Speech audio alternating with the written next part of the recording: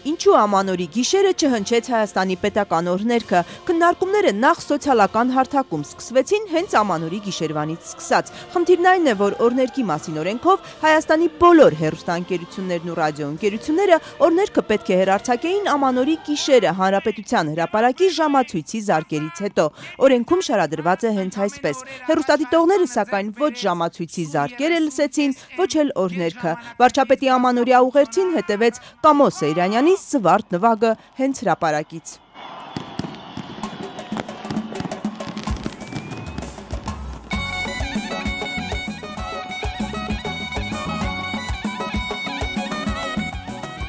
Հանրային հեռուստաընկերության հասարակայնության հետ կապերի բաժնից Ազատությանը կարճ պարզաբանում փոխանցեցին։ Մեջբերում եմ, քանի որ առաջին անգամ վարչապետի ուղերձը ուղիղ հեռարձակման փնչել է Հանրապետության հրապարակից եւ ելույթին անմիջապես հաջորդել է հրապարակի տոնական համերգի առաջին համարը, հանրային հեռուստաընկերությունը այն ցուցադրելուց հետո հեռարձակել է իր տոնական եթերը։ Հիշեցնենք, որ սահմանված կարգով հունվարի 1-ին առավոտյան ժամը 6-ին հեռարձակվել է պետական օրհներգը։ Մեջբերման ավարտ։ Հեռուստատեսության ու ռադիոյի ազգային հանձնաժողովի նախագահ Տիգրան Հակոբյանը տեղեկացրեց, օրհներգի չհեռարձակման պայո օրենք է խախտվել եւ տարվա առաջին իսկ աշխատանքային օրը այդ հարցով կզբաղվեն։ Մենք սպասենք ամսի 8-ին, չնայած մոնիտորինգի վարչությունը արդեն հանձնարարականը ստացել է եւ ուսումնասիրում է այդ օրվա ամբողջ եթերը գիշերվա։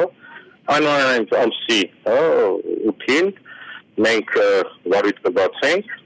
ադմինիստրատիվ, կդիմենք եւ հանրային հեռուստաընկերությունը եւ բոլոր հեռուստաընկերություններին, հասկանանք պատճառը օրհներգի չհեռարձակման եւ ըստ դրա արդեն մենք կարողանանք ավելի առակային խոսել ինչ է այդ օրը պատահել եթերում, բայց ես տեսքի նաեւ ասեմ, որ նախորդ տարիներին միշտ չի որ օրհներգն է գնացել, եթե շատ ժամանակ եղել է կամ Խաչատրյանի վալսը կամ այլ ինչ-որ ստեղծագործություն, այդ Ամանորի եւ 12-ին, այո, ժամը 12-ին եւ կարծում եմ ինչ-որ ավելուն շարքումների տեղեկատալի այդ փոքր,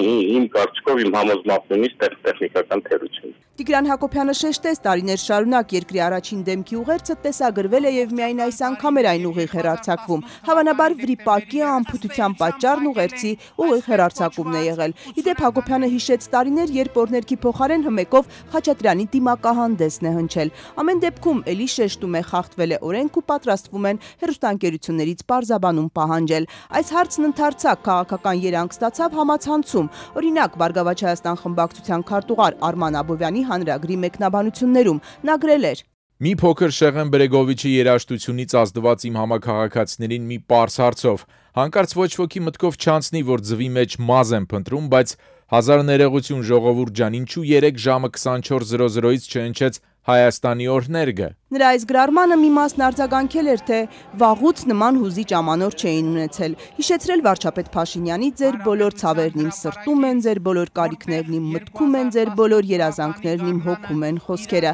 Մյուս մասն էլ շեշտել էր, թե առանց օրհներգի իսկապես մի տեսակ ամանորյա խորհրդավորություն չկար ու падգամավորից ակնկալում էին հետևողականություն այս բացթողման պատասխանատուներին ի հայտ բերելու գործում։ Արման Աբովյանն այսօր օրհներգի չհեռարձակումից 3 օր անց հարցին ավելի թեթև է նայում։ Շատ ոչ adekvat արձագանք ստացավ, թե գրառումը, թե հարցի քննարկումը։ Բացատրեմ ինչու, որովհետև ըստ էության նրանից է գալիս, որ հասարակությունը գերքաղաքականացված է առհասարակ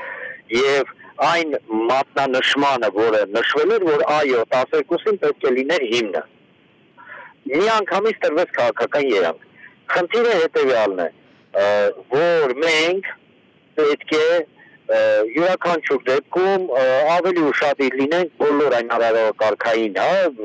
չգիտեմ, process-ներին, որոնք տեղ են ունենում Հայաստանում։ Պատգամավորն այնուամենայնիվ շեշտում է, օրենքն ու օրհներգի սիմվոլիզմն Ամանորի գիշերը պետք է պահպանվեր։ Հայաստանի Հանրապետության օրհներգի նկատմամբ խորին հարգանքը յուրաքանչյուր քաղաքացու սրբազան պարտքն է, օրենքն է մեջբերում Արման Աբովյանը։ Նա ասաց նաև հետևողական է եղել եւ պարզել, թե ինչու այնուամենայնիվ օրհներգը չի հեռարձակվել, բաց թողում էր, մոռացել են ասաց։ Իդեպ հեռուստաընկերություններով օրհներգի հեռարձակման պարտադիր պահանջ կա ոչ միայն Ամանորի գիշերը, ժամացույցի զարկերից հետո, այլև ամեն օր առավոտյան 6-ին եւ 24:00-ին։ Հեռուստատեսության ու ռադիոյի ազգային հանձնաժողովի նախագահ Տիգրան Հակոբյանը շեշտում է, կեսգիշերային պահանջը բազմաթիվ խնդիրներ է ստեղծում։ Հաճախ հեռուստաընկերություններն օրինակ ֆուտբոլային խաղերի ժամանակ միջազգային պայմանագրերով պարտավորություն են ստանձնում չընդհատել խաղը, եւ ահա խնդիր է առաջանում օրենքի հետ։ Ըստ Հակոբյանի առաջիկայում մտադիր են 24:00-ի հեռարձակման պահանջը փոխելու առաջարկ ներկայացնել։ Ամանորի գիշերին առաջարկը չի վերաբերելու։